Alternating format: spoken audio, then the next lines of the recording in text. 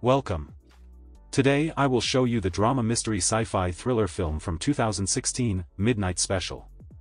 Roy pulls back duct tape covering the peephole in the door and sees that it's night. He tells Lucas that it's time to go. They gather Alton, who's reading a comic book underneath a bed sheet. He's wearing headphones and darkened swim goggles. They exit the room. The front desk clerk of the motel watches as the peculiar threesome get into a Chevelle. The news is on in the motel office too. She picks up the phone as the Chevelle drives away. Elsewhere, Calvin Meyer tells Doak that he must get the boy back no matter what. They exit the room and we see there on the altar of a large congregation of religious followers. He starts reading scripture which sounds more like a series of dates and numbers. The FBI raids the church and we see that we're in the compound of a Waco-like cult. They gather up the members of the congregation into school buses and take them away. Through their police scanner, Roy and Lucas discover the authorities have a description of their vehicle. Lucas puts on night vision goggles, turns off the headlines and speeds through the darkness. After 3 counties, Roy tells him to turn the lights back on and slow down. As Lucas does, their car narrowly misses a stalled car in the middle of the road. However, a vehicle heading in the opposite direction isn't as lucky and crashes into the stalled car. Lucas stops, gets out and checks on the driver. As he does, a state trooper pulls up. The trooper is about to assist, when he gets a message on his radio about the Chevelle. Lucas pulls his own gun and tells the trooper not to do it. Too late. The trooper pulls his weapon, so Lucas shoots, gets back in the Chevelle and off they go. Roy assures Lucas that the trooper was wearing a vest. The FBI questions the members of the congregation about the large collection of weapons they've started to amass. Calvin says it's still currently legal to own guns in this country. We also find out that Calvin Meyer is Alton's adopted father. Roy is his biological father. NSA agent Paul Sevier arrives and questions the congregation too. He asks about Alton's powers. Calvin tells him that he speaks in tongues and has given the church a series of numbers. It turns out those numbers are classified government information. They also talk about the light Alton has in his eyes. Sevier lets everyone return to their church.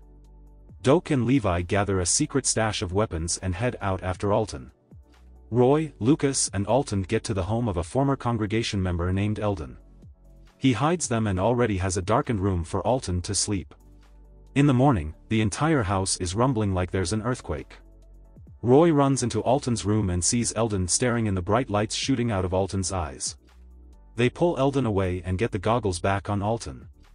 Eldon explains that he just had to see it one more time. Lucas takes the man's car and gathers Alton. Roy pulls his gun on Eldon and tells him that he has to do this because the man knows too much. He begs Roy to spare him. Alton reads comic books in the back of Eldon's stolen utility van and asks questions about Superman and kryptonite. Roy admonishes Lucas for letting him read that. Lucas defends his decision by saying that it's good to read. Roy doesn't want Alton reading stuff that isn't real. We get the sense that, before all this, Lucas wasn't a member of the Meyer family like Roy was. Alton starts speaking in Spanish. Lucas is surprised he can do that. Roy says he can't and turns on the radio. It turns out that Alton is reciting what a DJ is saying on a Spanish-speaking radio station, even though the radio wasn't even turned on.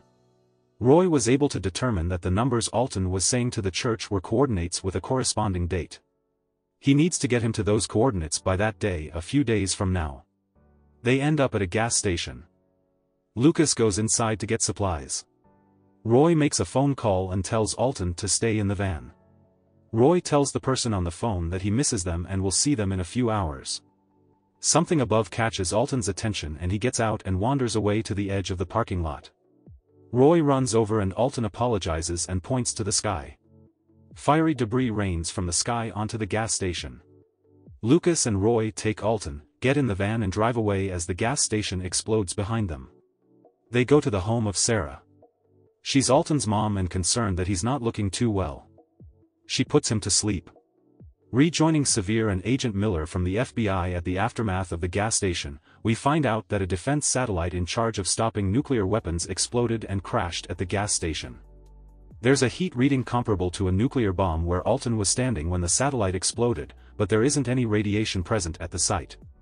They determine they can program a drone to track that exact same reading, so next time Alton's superpowers flare, they can figure out where he is. Doak and Levi, armed with duct tape and guns, pay a visit to Sarah's mom. On the radio, the official report is that a weather satellite crashed. Lucas works on rigging up Sarah's car with some equipment while she makes small talk. We find out that Lucas was a childhood friend of Roy's before he left to join Calvin's cult. His job before all of this, he was also a state trooper. Sarah couldn't handle seeing Calvin raise her child, so she left the cult. Roy bravely stayed behind to keep an eye on Alton.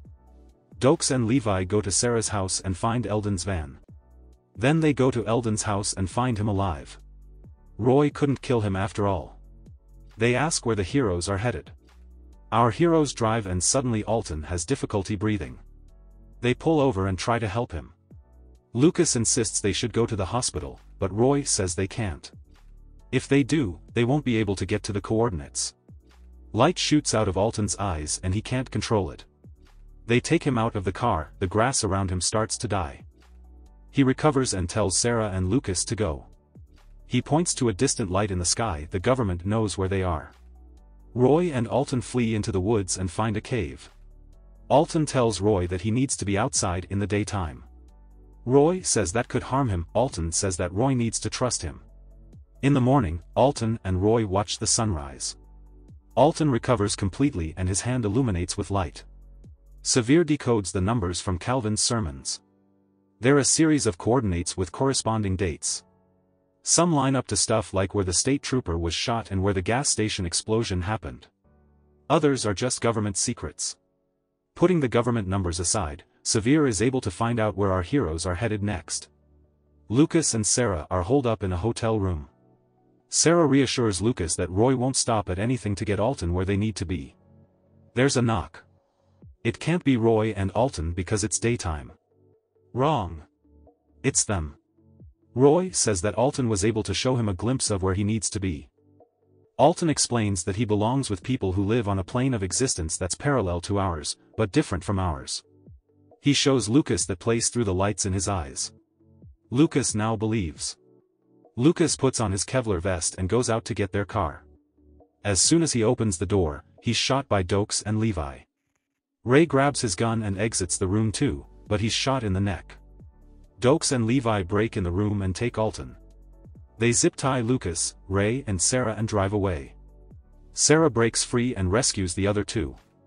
They head off after the kidnappers, but the trip is short. They're stuck in the traffic of a military roadblock. Ray goes off-road to get to the front and there they see a military helicopter flying away from Dokes' pickup. Inside the open truck, the blanket that Dokes used to cover Alton's head. It's over. At a military compound, a group of military leaders and scientists try to talk to Alton. He could be a valuable asset. He says that he'll talk to Sevier and only to Sevier, so everyone else leaves. Using telekinetic powers, Alton is able to make it so the security cameras aren't recording the actual present events. He telekinetically opens the door which imprisons him. Sevier sheepishly goes inside to talk to Alton. Alton shows him his light. In the middle of nowhere, Roy is devastated that he failed. Then all of the nearby payphones start ringing at once. He picks up. On the other end, Sevier tells him that he has Alton and tells Roy where they can meet. Alton magically helps Sevier steal a car. In the morning, Sevier turns over Alton to Roy and Sarah. He handcuffs himself with Lucas cuffs and asks if Lucas would be willing to punch him, which Lucas has no interest in doing. Alton tells Roy that there's one route they can go to get through the government roadblocks keeping them from their final destination.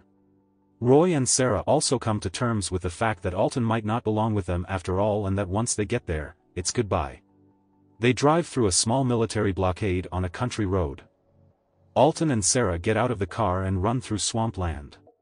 Roy and Lucas keep the military occupied while driving in Sarah's, now badly damaged, car. As if by magic, a dome appears around Alton that takes up a good third of the United States. Everywhere, everyone sees this magical world where Alton belongs. All of the beings that inhabit that world are made of light that comes from their hands and eyes, kind of like an evolved version of Alton. Lucas and Roy's car crashes, Alton and Sarah share a goodbye glance and then as suddenly as everything appeared, it, along with Alton disappear. Aftermath. Lucas is being questioned by the government. His incredible story is the only story he has to tell. Sarah cuts her hair in a scummy bathroom, clearly on the run. Roy is in a prison. He has electrodes on his head and stares into the sun. His eyes magically illuminate like a lesser version of Alton's. Thank you for watching. Subscribe if you would like to see more videos like this.